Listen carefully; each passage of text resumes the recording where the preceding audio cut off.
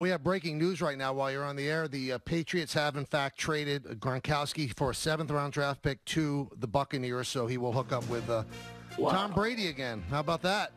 Wow, that is something. Because, Gronk has been up here a couple times. He's a friend of one of my friends, and he's continually told me that, I don't think I'm going back. But he never said he wasn't going back, but his father is a Syracuse graduate and a friend of mine as well, and they were pretty steadfast that they didn't think he would go back. But it's awful tempting. He's a great player. Well, here's the deal. Patriots sent the Patriots. Yeah. Patriots sent Gronkowski and a 7th-round pick to the Bucs for a 4th-round pick, and this is pending a physical, according to Adam Schefter. Wow, that's wild. That's a wild one right there. I'll tell you that. That's a crazy wild one. But the guy's still the best tight end in football. I mean, that's a big addition for Brady if he has him down there. And those wide receivers, too? Wow, he's got a lot of targets.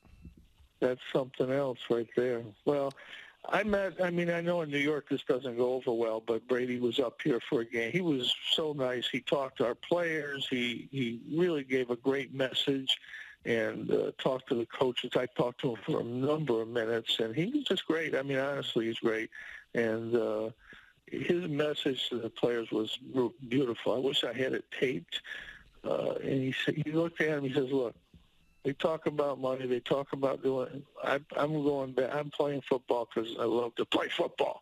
I just love to play football, and I believe it. 1,000%. Obviously he doesn't need money, but New York's weird with him because Jet fans hate him, but Giant fans are like, okay, we beat him twice. It's all right. Yeah, I remember those games.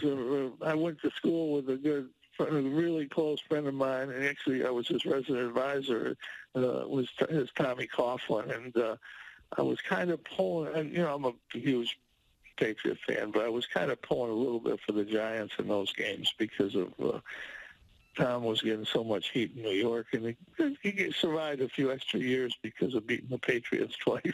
Oh, you think?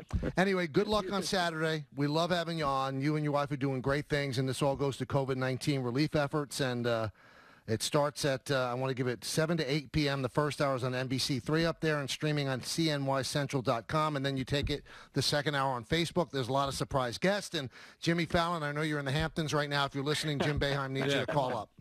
We need him. Thank you. Thanks, Michael. All right, stay safe, Jim. Thank you. Yep. All right. Interesting stuff. And how about that? Gronk is back. Gronk is back. Can we just be honest? Yeah. When this whole Brady thing started, did that even remotely cross your mind as an option? Yes, it did. Not me.